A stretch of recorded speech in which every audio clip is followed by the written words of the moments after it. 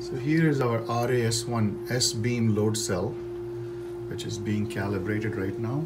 And then after calibration, we have hooked it up to our DS-3000-Pro LCD touchscreen display.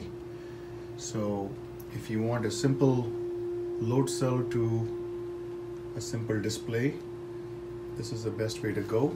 We have the load cell connected to our DI-100U or a DI-1000U device and calibrated together. It comes out with USB and goes into the DS-3000-Pro's USB port like this. When you turn it on, it just simply launches into this display application.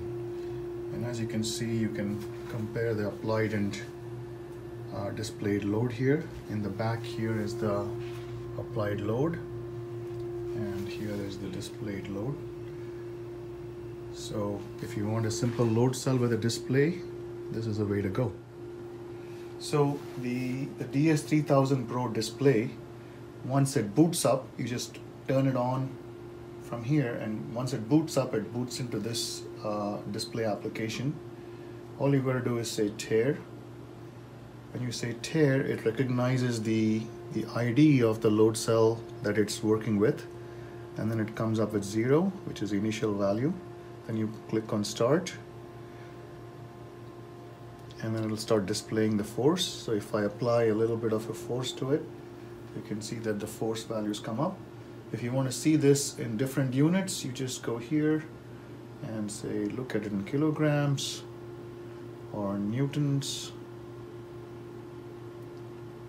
or grams. So you can change the units. And then if you had multiple load cells connected, because there's multiple USB ports here, you could just simply say stop and then go here, and it would show you all the 4 connected USB ports. So you just pick the port that you want and it'll show you the ID, and then you can say start. So that's how it works. Pretty simple, straightforward touchscreen display. It can work with any of our USB load cells. Thank you.